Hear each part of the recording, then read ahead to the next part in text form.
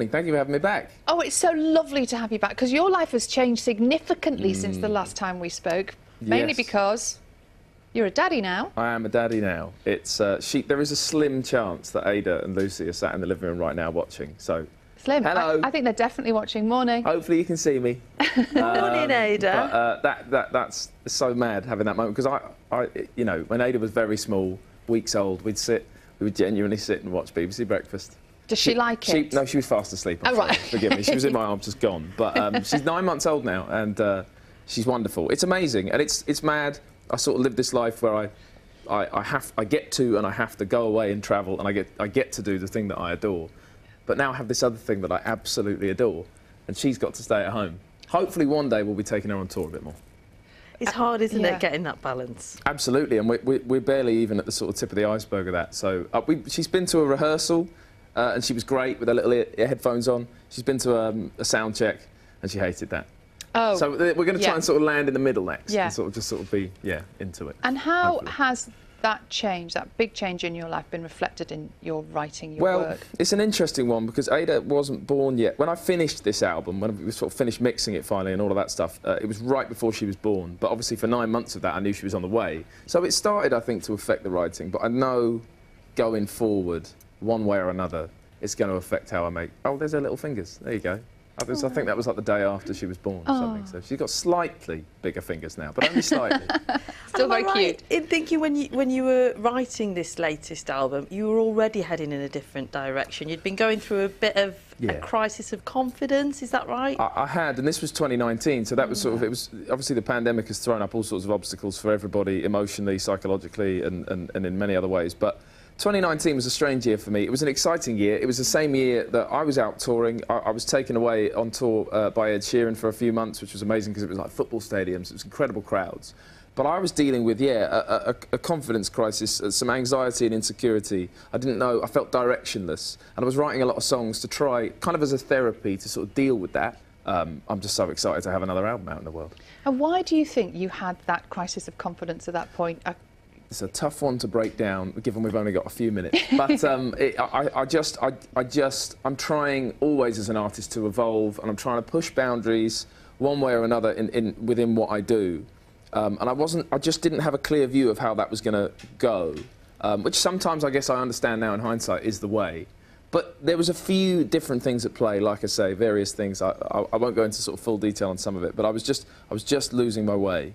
And through, like I say, the therapy of writing, and then also Lucy, my partner, who we've been together for a very long time, and she has always found her ways to sort of hold me up in these difficult moments. So I will say I've written a lot of this music in celebration of her and our time together, and as a little bit of a tribute, definitely. And sometimes a lot of artists will say you do have to hit rock bottom in order to bounce off again and like you say, be caught by the net. Yeah, it's interesting. I suppose, you know, I love this life that I get to have as an artist, touring and recording, and it comes with so many highs. And maybe it's natural that between those there are some pretty deep lows. I'm trying to understand that these moments like this, chapters like the one I was having in 2019, they might come back, but I'm getting better at dealing with them. And it's not just writing, there's all sorts of different, you know, therapy is a beautiful thing. It's a wonderful thing that I believe in. And just talking, and it took, the writing of this took an extra sort of level of vulnerability that I'd always been kind of afraid to put into my writing. I've been more direct in the lyrics than ever before. There's a line in this song, One Life, I've only got one life and I want you in it. How did you react to that? When we sort of came through? Well, the absence of it for such a sustained period. The absence of it was very intense, because yes, me and a lot of people who do what I do, it's a huge part of our year, our week, our month, our lives. So having it kind of taken away was intense. It was interesting, actually. One of the things that I did, social media is a crazy place, but it has there's brilliant parts to it, like the interaction I can have with my fans, the sort of direct conversation, dialogue that I can have with them. So I was doing these like online guitar lessons where I'd sort of break down how I play my songs and show loads of guitar players out there how to do it, and some covers. And it actually, that really sort of helped carry me as an artist, feeling like there was still an audience to sort of be with. You didn't really stop then? I tried not to stop in that respect, and it's cool how that has inspired these guitar lessons that we're going to do. It's at Fender in London. We're going to sit. It's like competition is going to come in, and we're going to be there in the room together talking about playing guitar. And away from music, I know you love football. Do you get home to watch much? Do I? Do you get home to watch much? Not anything like as often as I would like to, and I'm a massive Newcastle fan, and we're in a pretty good place, it seems, at the moment, just as far as like transfer market and all that stuff. You know, we've got a nice team coming together. The future is looking bright, dare I say it, touch wood. But I try and go to games. I see more Newcastle away games because I'm living in London, but so I try and catch as much as I can.